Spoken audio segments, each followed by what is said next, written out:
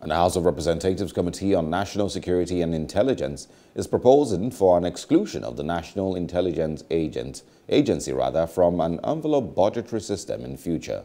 Chairman of the committee, Honorable Shaban Sharada, who said this during the 2022 budget defense of the National Intelligence Agency, said the exclusion was apt, especially in the present situation that necessitates high-level confidentiality in sharing information with relevant security agencies in the country. Honorable Sharada observed the need for the N.I.A. to intensify more efforts, especially in the intelligence gathering and interagency collaboration, to eliminate disturbing national crimes.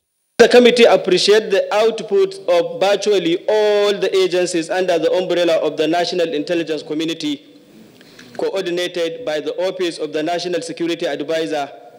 It has also observed the need to intensify more efforts, especially in the intelligence gathering and interagency collaboration, to eliminate disturbing national crimes, especially banditry, insurgency, and kidnapping, whose operations are propelled by information procured, circulated, and mismanaged by undesirable members of the society.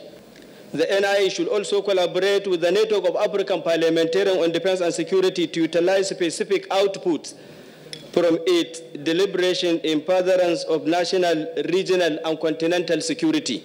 Hello, hope you enjoyed the news. Please do subscribe to our YouTube channel and don't forget to hit the notification button so you get notified about fresh news updates.